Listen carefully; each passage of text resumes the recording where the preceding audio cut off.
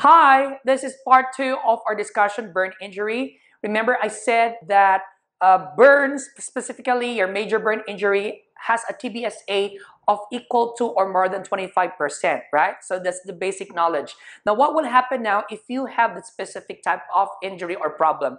Now, look, burn injury of TBSA of more than 25, burns a TBSA of more than or equal to 25%. What will happen now? So it will give you basically four conditions. First, there will be what we call, dito tayo, okay? There is what we call cell lysis, okay? Next, number two, second problem, there will be possible inhalation injury. And remember that there's a break in the skin, and the skin is considered as first line of defense. So there will be break in the physical barrier. Okay? And last, there will be blood vessel wall injury. Blood vessel wall injury. Okay? So these are four common concerns if you have major burn injury at TBSA of more than or equal to 25%. Okay? So that's the main concern.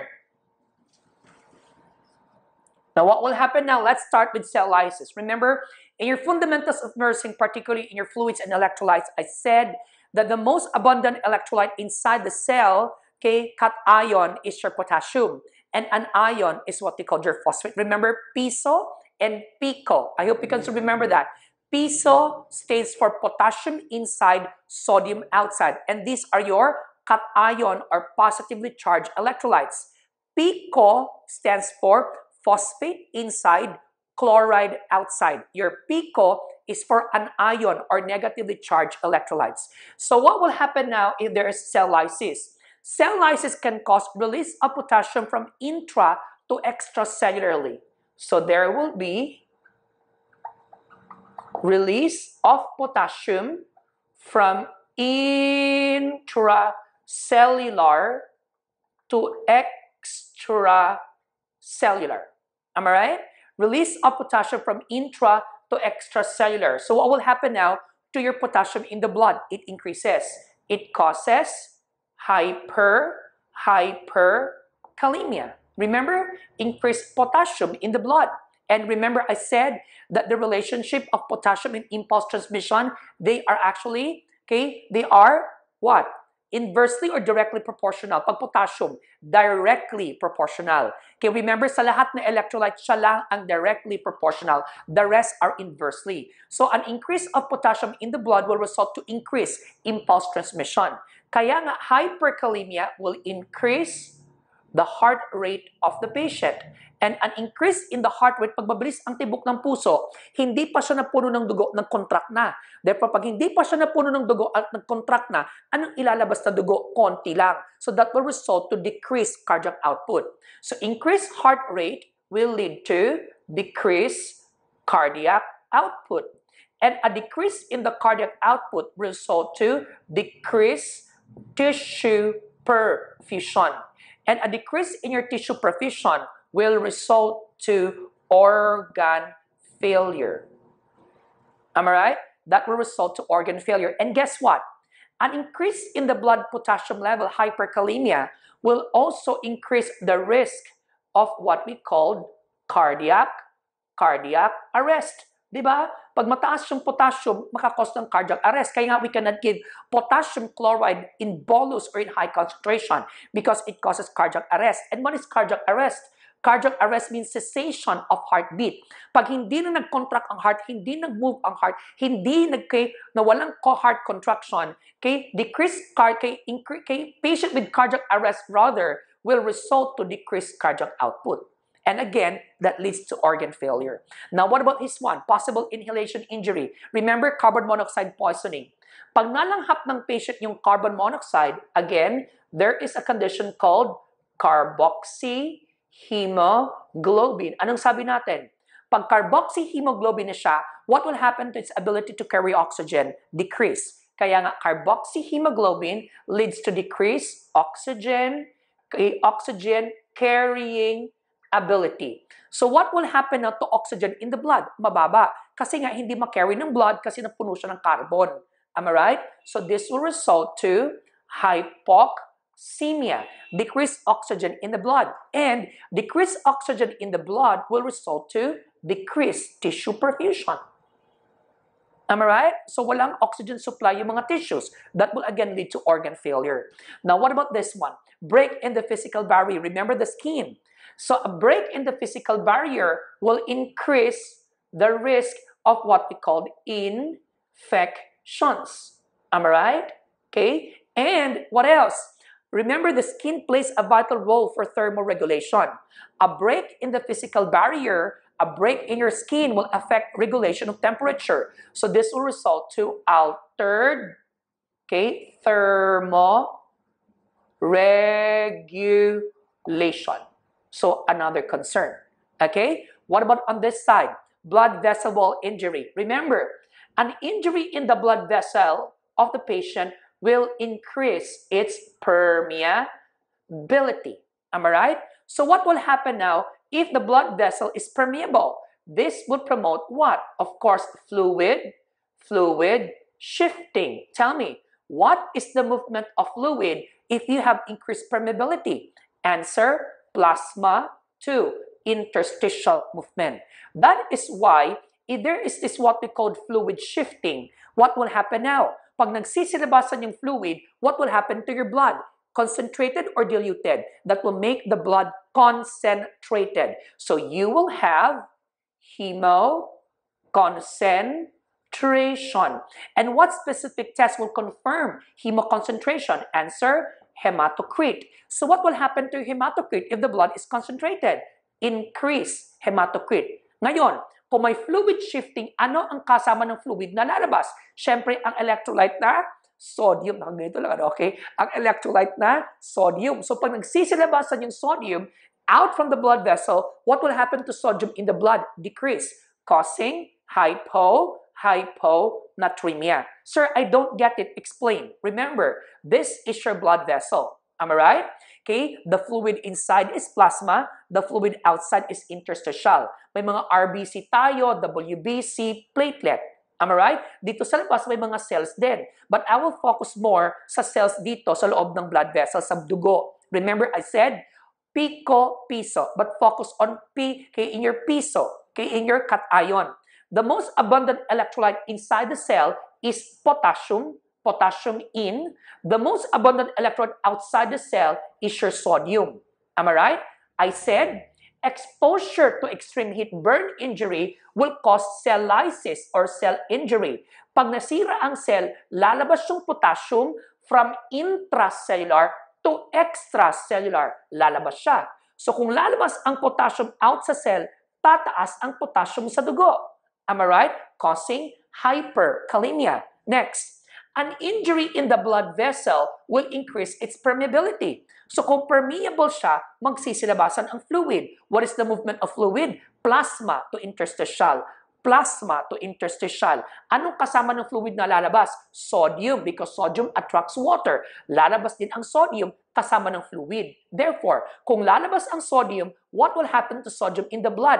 Decrease, causing hyponatremia. Can you follow? I hope you get it right. Now, let's go back. Because of fluid shifting at nagsisilabasan yung fluid from plasma to interstitial, bababa ngayon ang blood volume, causing hypovolemia. So, fluid shifting results to hypovolemia. At pag hindi na-correct ang hypovolemia, it leads to what we call hypovolemic shock. Remember, what causes shock here? The cause of hypovolemic shock is burn injury. Kaya ang tawag natin dito ay burn shock or hypovolemic shock. Ngayon, a patient with hypovolemic shock or burn shock requires compensation or adaptation of the body. Kaya nga, during hypovolemic shock, there will be massive stress responses. Okay? Now, lagyan na lang natin dito kasi nga Masyadong nasa side na baka hindi nyo mabasa. So what will happen if there's massive stress response? Massive stress response results to what? Stimulation of adrenal gland, and there will be release of catecholamines or catecholamines. So what will happen now, okay, pag na-stimulate ang adrenal gland at na-release ang catecholamines or catecholamines? Okay, number one, let's start. Pag na-stimulate ang adrenal gland, the adrenal gland now will release a hormone, okay, that will adapt, okay, or cope with your stress. There will be release of what we call cortisol. Remember, another name of cortisol is glucocorticoid. Am I right? We call it glucocorticoid because it has a direct effect in the glucose. Ibig sabihin, pag tumataas ang cortisol, tumataas din ang glucose. It causes hyperglycemia. Question, is glucose a form of energy? Yes, kaya nga maraming glucose sa dugo. Bakit maraming glucose sa dugo? Kasi kailangan mo ng maraming energy. Bakit kailangan ng maraming energy? Kasi stress ka. Ang tawag doon, stress adaptation. Can you follow? Next, what will happen now if there's stimulation of adrenal gland and release of catecholamines? This will result to an increase in your metabolism. Remember I said, an increase in the metabolism will result to increase in the patient's calorie requirement. Am I right? It increases patient's calorie requirements. Kaya nga sabi natin, okay, we require TPN, dietary modification, high calorie, high protein, high carb, high fat, high vitamins. Na-discuss natin yan, right? Next, an increase in the metabolism will also increase hydrochloric acid production. So anong complication niya? Peptic ulcer disease. Am I right? Next, an increase in the metabolism will also increase the risk of having metabolic acidosis. Why? Because of increase in the metabolic acid production. Next, sir, release of catecholamines or catecholamines. When you say catecholamines, these are your epinephrine and norepinephrine. Therefore, release of epinephrine and norepinephrine will result to vasoconstriction. Am I right? Remember, epinephrine will constrict the blood vessel because these are actually substances or catecholamines that will mimic your sympathomimetic effect or prolong sympathetic effect. Now, when the blood vessels are constricted, blood flow is not possible. That is why that will result to tissue injury. Am I right? Ngayon, pag ang pasyente ba may infection, may tissue injury? Yes. If the patient cannot regulate temperature, will it cause tissue injury? Yes. So you can connect it there sa tissue injury. Hold on. Let me erase this K first. So, infection and altered thermoregulation will result to, ayan, baba, tatalon yan, kay baba, slide, and then punta sa tissue injury. Correct? Next, catecholamines, kay epinephrine and norepinephrine, sabi ko, kay they prolong sympathetic effect. Pag sympathetic effect yan, what will happen to your vital signs? Siyempre, elevated. So that follows, kay sympathetic effect, catecholamines will increase the heart rate of the patient. Ang tanong, increase in the heart rate, what will happen to cardiac output? Of course, decrease. Remember, increased heart rate will decrease cardiac output. So you can connect it there. So increased heart rate will result to decrease cardiac output. Tatalon yan. Tapos, punta dito, connect there, decrease cardiac output. Can you follow? So these are concerns or problems related to major burn injury. I hope you understand this. Okay, copy first. Okay, so we're done discussing a brief pathophysiology of your burn injury. This time, let's talk about these different stages and the different fluids and electrolyte abnormalities or imbalances specific to stage of burn injury. Don't forget, this is a highlight topic in your examination, particularly stages of burn injury. Okay, let's start. So when you say stages of burns, okay, there are several stages. Number one, the first stage is what we call the emergent phase. Okay? When you say emergent phase, it refers to, okay, an actual exposure sa extreme heat. Refers to actual exposure, okay, in the heat source. Number two is what we call your shock phase. Okay, don't forget this. Shock phase occurs on the first 24 to 48 hours of burn injury. Okay? It occurs on the first 24 to 48 hours. Now, take note. The movement of fluid, okay? The movement of fluid during shock phase is plasma to interstitial. Do not forget that. Plasma to interstitial. Because of this movement, tanong, what are the different fluids and electrolyte imbalances if you have this type of movement? Now listen carefully. This is your blood vessel, plasma, interstitial. What is the movement of fluid? Plasma to interstitial, plasma to interstitial. Therefore, what are fluids and electrolyte imbalances? Pag nagsisilabasan yung fluid, that will make the blood concentrated, giving you hemoconcentration. That is evidenced by an increase in the hematocrit. Next, pag nagsisilabasan yung fluid, that decreases the blood volume, resulting to hypovolemia. Kaya nga pag hindi makorek, it leads to shock. Kaya tawag, shock phase. We call it shock phase kasi common dito ang shock because the movement is plasma to interstitial. Kaya what's your question? What's your priority on the first 24 to 48 hours? Answer, prevention of shock. Can you follow? Now, a decrease in the blood volume or hypovolemia that is actually evidenced by, remember, decreased CVP means hypovolemia. Next, letter D. Because of what we call cell injury, brought about by exposure to extreme heat, cell lysis happens. And if there's cell lysis, sabi natin, it causes hyperkalemia. And because of fluid shifting, letter E, because of fluid shifting, lumalabas yung fluid kasama ang sodium, resulting to hyponatremia. And take note, letter F. Patient on this phase, take note, decreased blood volume. Decreased blood volume will result to decreased renal perfusion, leading to decreased glomerular filtration rate, giving you what? Of course, decrease in your urine output.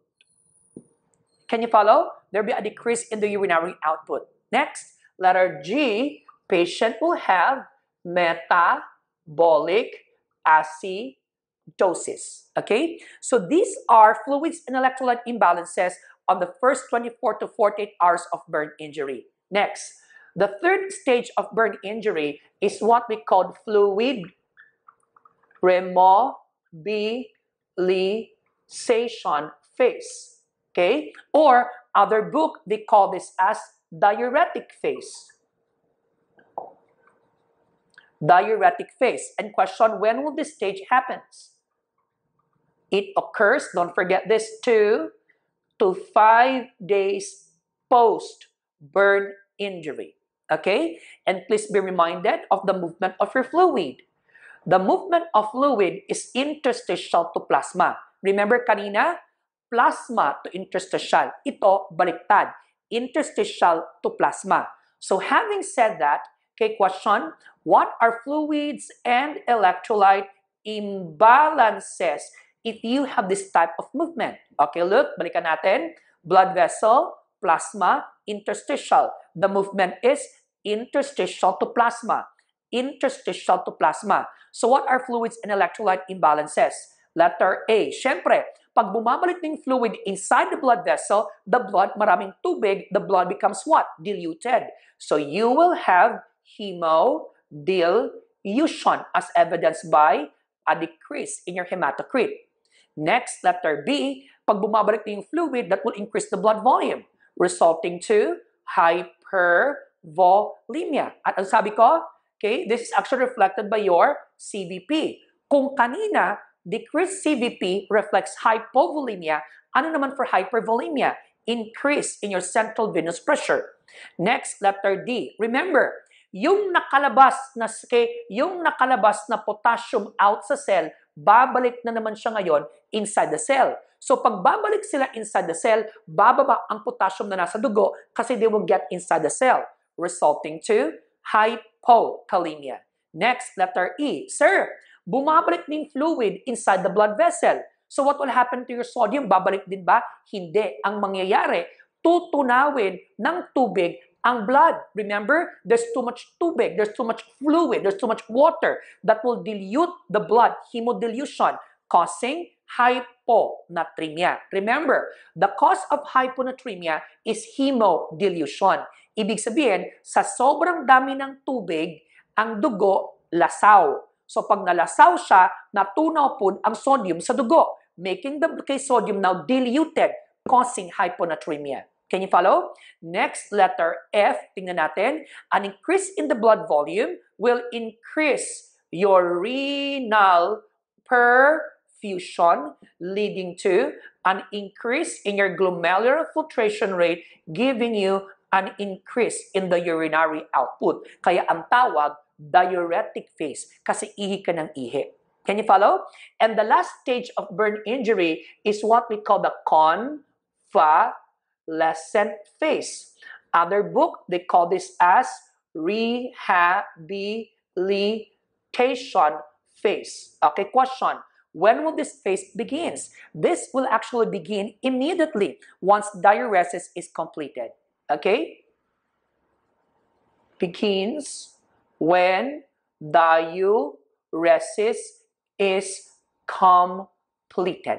Okay? So these are the different stages of burn injury as well as their fluids and electrolyte imbalances. Don't forget this. Okay? So let's proceed to another video clip. This will be your part 3, okay, of your burn injury. Okay? Bye. See you on the other clip.